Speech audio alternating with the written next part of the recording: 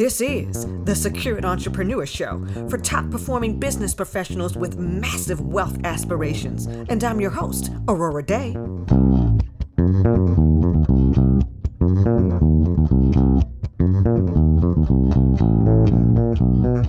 Welcome and thank you for joining me here on the 42nd episode of the Secured Entrepreneur Show.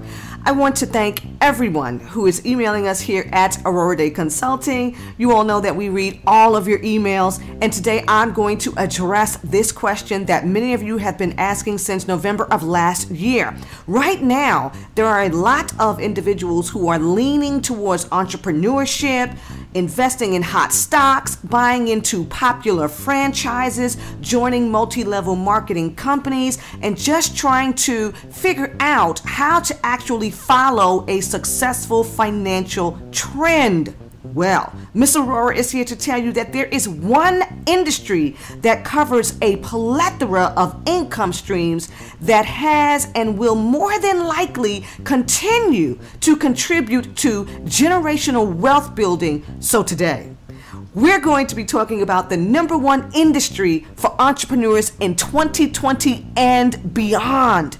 I'm Aurorah Dey. Protecting your business starts before you open for business.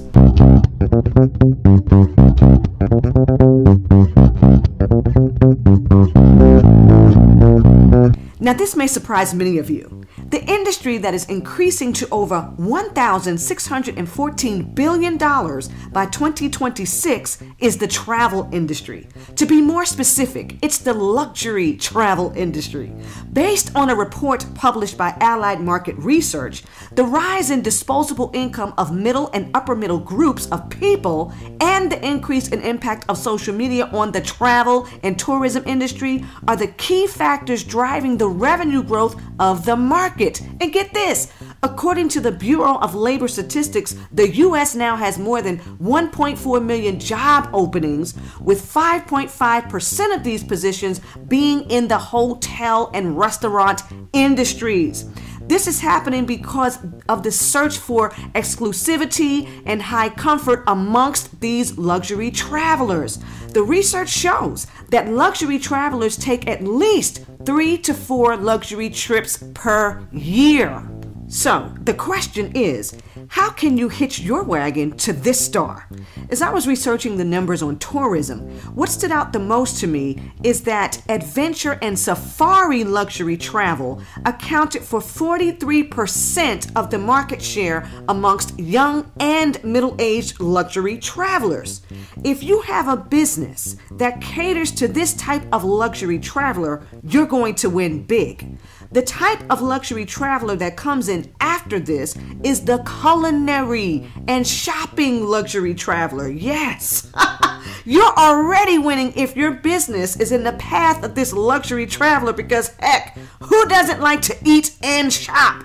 And we can't forget about the baby boomers, who are projected to hold the highest market share in the overall luxury travel market, and they are noted as being the highest travel spenders. I'll say this to all of the secured entrepreneurs. You've got a ton of opportunities to be a part of the luxury travel industry.